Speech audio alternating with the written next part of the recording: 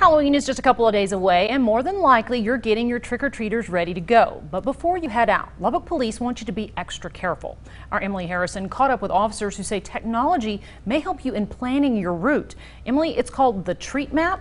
Terry, most of us know it by just the Next Door app, letting us know about car burglaries or accident. But when Halloween comes around, it becomes a safety tool, allowing parents to map out the routes before letting trick-or-treaters loose.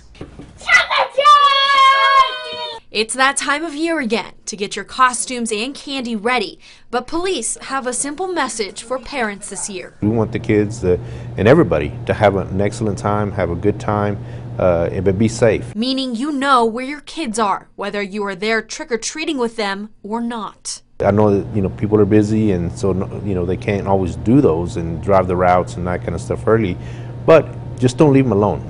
Make sure that they have a good time and are safe. One of the new ways to do that is through the Treat Map, letting you know exactly which houses are open for the holiday, or even which ones are catering to food allergies. What we use at our house are stickers, little toys, things like that, so it's no food at all.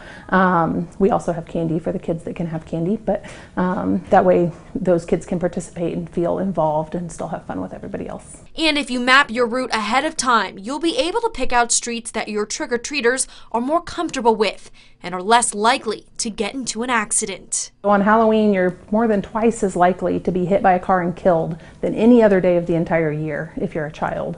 And obviously we want to prevent that. Most of these streets are pretty well lit, but there's some places where the light isn't effective. For example, when they come in behind trees and stuff like that. If it's a dark house where there's no lighting, for example, although it is Halloween, we'd recommend that you stay away from those houses.